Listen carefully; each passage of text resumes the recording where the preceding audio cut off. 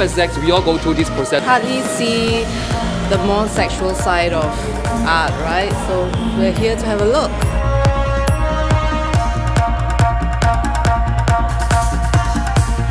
I really love Matt Saki because his work is quite bold and he uses text to make beautiful art actually, like in your face, the text is really bold. It took me only 30 minutes to write it, but it took me a month to think about the whole process. For me, I like something that you can imagine, so I don't tell you the answer, but you have to give yourself your answer. It makes you want to find out what's the story behind the pose and behind all the redness. I think it's provocative. The piece by Suen Wong, I'm usually quite intimidated by sex and love, but it kind of makes it very approachable by using those childlike colors.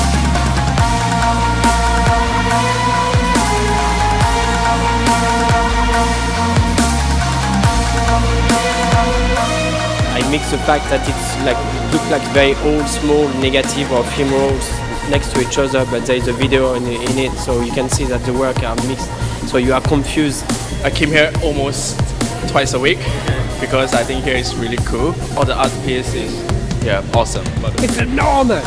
It's like the internal dimensions of an aircraft carrier. And then they have the cafe and all that, all in one. You just have to come here and get lost in this zone and all good. Don't get out.